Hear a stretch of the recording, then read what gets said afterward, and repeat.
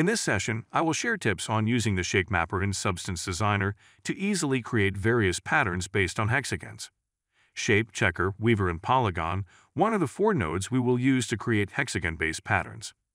First, click on the File button at the top left corner and select New to create a new substance graph. Choose the empty template. Start by creating a shape node.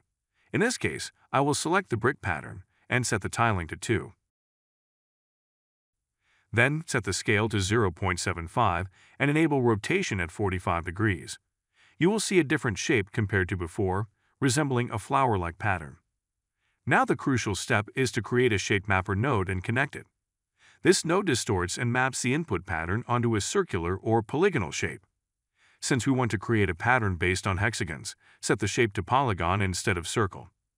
Set the segments to 6 and adjust the radius to 0.06 and width to 0.8. This will result in a flower-like pattern different from the previous shape. To introduce some variation, you can also adjust the pattern amount.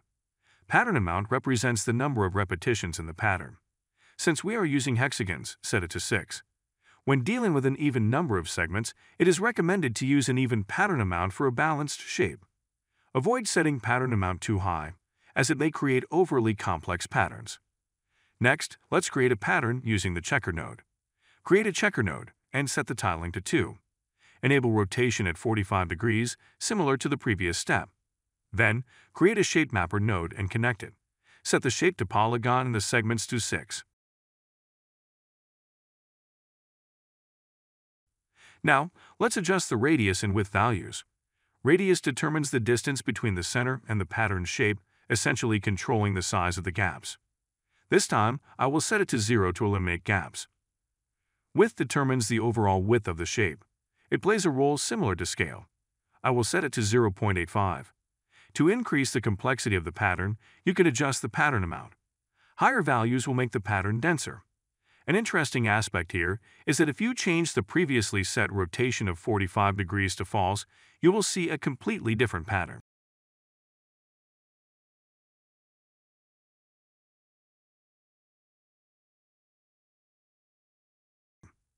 Now let's explore the use of the Weaver generator. Create a Weaver generator node and set the weave value to 1. Since the distance between weaves is too tight, set both gap values, x and y, to 0.5. To create a clearer shape, lower the shape value to 0.12, reducing the shadows between weaves. Unfortunately, the Weaver generator node does not have a built-in rotation feature. To rotate it manually, create a transformation 2D node. You can either enter 45 degrees directly into the angle field or, while holding the Shift key, drag the rotation icon in the 2D view to rotate it by increments of 45 degrees. Then, create a Shape Mapper node and connect it, setting the shape to polygon, and both the segment and pattern amount to 6. Similarly, set the radius to 0 and the width to 0.85. This will generate another unique pattern.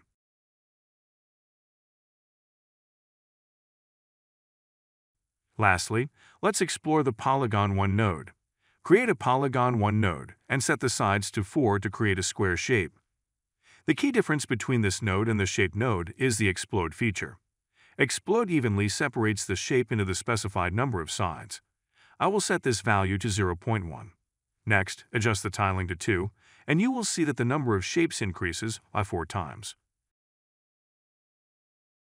Create a Shape Mapper node and connect it, setting the shape to polygon, and both the segment and pattern amount to 6.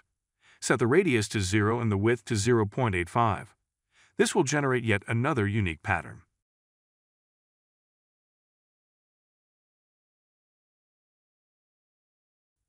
Using these methods, you can create patterns based on basic shapes or blend different shapes to create new patterns.